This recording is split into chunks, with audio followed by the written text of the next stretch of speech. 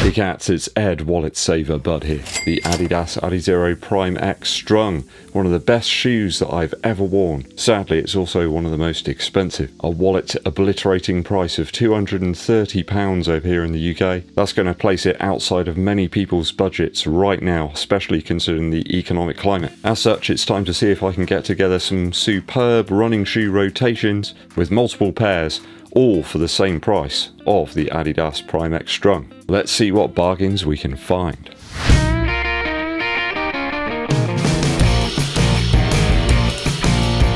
Hey cats, thanks for joining me on the good ship, finding running shoes for less cash and saving people a few bob. Hit that subscribe button down below and the bell for notifications. Don't forget to give this video a thumbs up, like, and share it with your running buddies. I always appreciate you tuning in.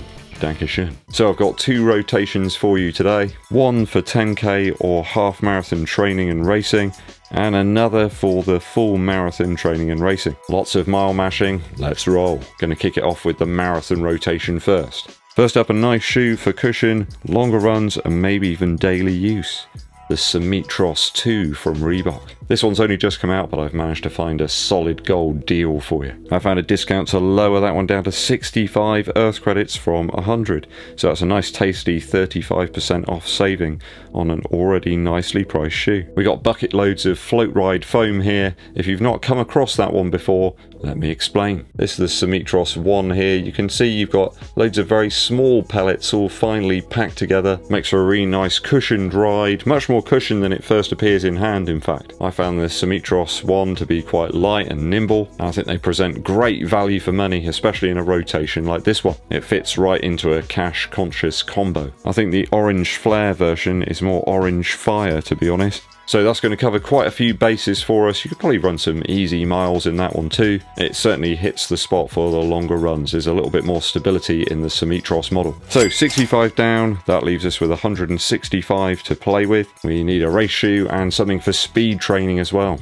Let's examine the options. Over at Achilles Heel, up and running, and a couple of other retail stores, we have the awesome Saucony Endorphin Pro 2. So that's at a budget saving £100. Hard to believe this great shoe has been reduced that much. I know we've had the Endorphin Pro 3 released very recently. Now the Endorphin Pro 2 is a touch firmer than the 3, not quite the squash, but it's still very forgiving. I know some people that have run some sub-3 marathons in this one, so it's certainly got the chops. Pull card, I'm talking about you. A very light upper, which is super breathable, minimal grip for road running, just enough, and a spot on 8mm drop. That seems to me to be the best balance between the amount of cushion in the heel and the forefoot. Only limited sizing left on these though guys, so do get in quickly. So for the racing shoe in the rotation, it's the Endorphin Pro 2. That leaves us with £65 left to play with. How amazingly generous of you, Eddbud. That's quite alright, Eddbud. Not a huge amount to play with, I've got to be honest, but I'm sure there's something we can find to do some speed training in for that type of cash. Now, I found a gem that provides something a little bit different compared to the other two shoes in this rotation. The Nike Air Zoom Rival Fly 3. So a more responsive lower stack shoe. We got the Nike Air technology up front. I think it's a Zoom AirPod in the forefoot. It's a bit of a smaller one, but everything about this shoe is a little bit weight relieved. Does feel like an old racing flat, I suppose. Ideal for a smattering of speed training into your marathon schedule. More low profile shape around the ankle and reasonably low weight too. Now these are $56.90 at Keller Sports. I'm not entirely sure why they've chosen that very strange amount, but it is what it is. I felt these were like a relation to the Nike Streak 7. Firmer foam and a split tongue. There's lots of things that they share in common. It's a bit of a hark back to the race flat days, you know, back in 2017, I suppose, where people used to wear very thin midsole shoes and seem to run a marathon in those. Can't see that happening now. It's just like a sea of vaporflies now, isn't it? So that leaves us with change of £8.10. I suppose you could go out and buy a box of gels for your marathon effort. Alright, case closed. Now we move on to the half marathon or 10k training and racing rotation. So we're back to 230 Earth credits. I can feel the power. What can I find to facilitate some fast, furious foot movement? Daily trainer wise, a real winner. Using the JD Sports app and an extra 20% off code, I found the Pegasus 39.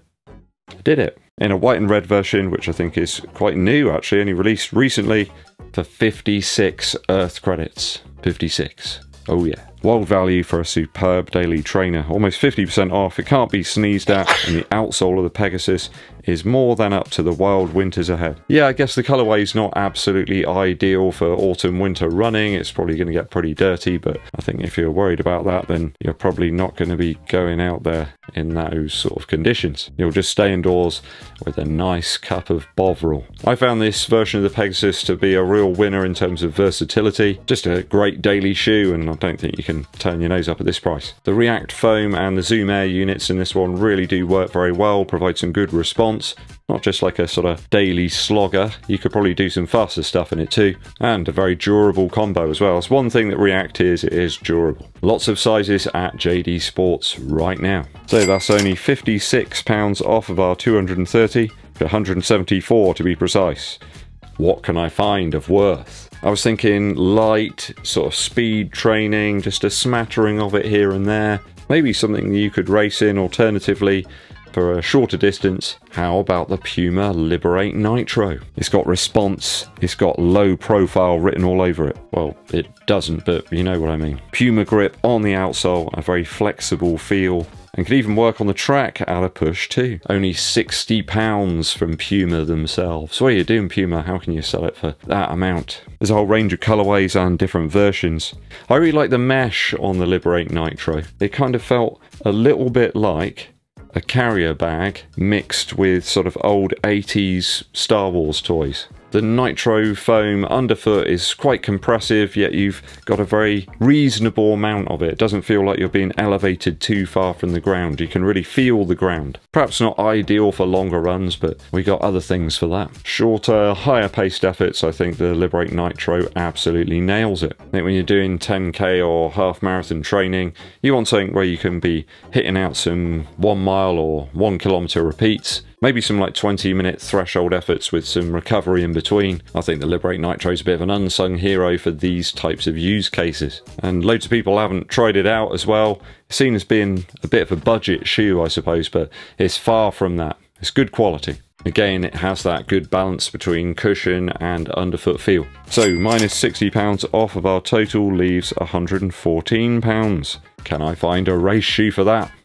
Seriously? Over at Pro Direct Running, we've got an insane deal on the lightweight racer, the Puma Deviate Nitro Elite Windwash. I don't know what the Windwash means, whether it's some sort of winterized version, I'm not quite sure. It might just be the colorway. Race-wise, this one is a real cracker, a beautiful colorway of Puma's most standard race shoe in a white Ocean Drive and Fizzy Lime variant. Only 119 Earth credits this one, guys. This is as close as I could get to finding something that would fit with what I had left. So it does put us a touch over budget by a few quid, but you know, we could perhaps take some of the empty bottles back to the shop or sell one of the many Blu-ray or DVD movies that we've got that we've never watched. I think when you got a deal of £51 off of this model, you can't really say no. And then you've got other new models of Puma trainers that are priced well over that, like the Deviate Nitro 2. I can't see why people are sitting on the fence on this one. I've tried it and it's a really great shoe. Superb grip from the outsole and a carbon plate to help you along, not to mention the resilient but propulsive cushion of the Nitro Elite foam. A must to check out and a very underrated shoe.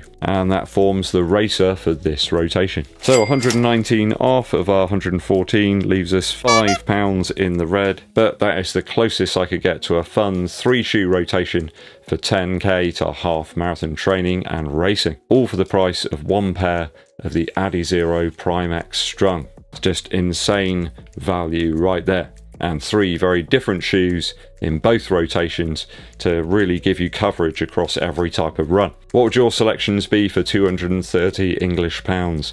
Let me know your thoughts and your opinions down in the comments. Musical interlude time. Today it's an album from my morning jacket. It's called At Dawn. Now, not many people know about these guys. They released quite a lot of albums, you know, many years ago, but they seem to have disappeared a little bit off the scene. Very interesting group. Lots of reverb and stuff on the vocals, very epic sort of sound, very country, sort of Americana, I suppose. One of the best tracks on this album though is track number 5, called Hopefully. This sounds like it's been recorded like on someone's porch or something in the middle of summer. You can hear like crickets and noises, perhaps even of the tape machine that they were using, but the vocal on here is just insanely good. It's sort of comparable, I suppose, to like a Roy Orbison type track. It's got that long, epic kind of sound, very simple acoustic guitar playing throughout, not an awful lot of instrumentation here, but it's the vocal that captures me. It's got a lot of subtlety, you believe the singer and the words that are saying. Some great guitar tones to check out across the album. I recommend you check out At Dawn by My Morning Jacket. Thanks for tuning in today and sticking with me to the end of the video. It's always appreciated. Hit me up with a super thanks if there's a particular question you want to get straight to the mind of Eddbud. Hit that subscribe button and click the bell below for notifications. Give this video a thumbs up, like, and also share it with your running buddies. My name's Eddbud and I'll be seeing you